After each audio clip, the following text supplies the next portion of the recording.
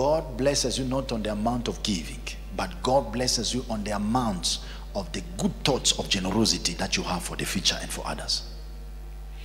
The more you have good mind, God, I'm thinking to do such a things, and I know this is it, and God tests your desire. This is really what I want. Not that God bless me, you will see what I will do to the church. He will never bless you, because you're already blessed. So God has to take you through the process to test your heart. Have you seen that? That surely if you love me, show me your love.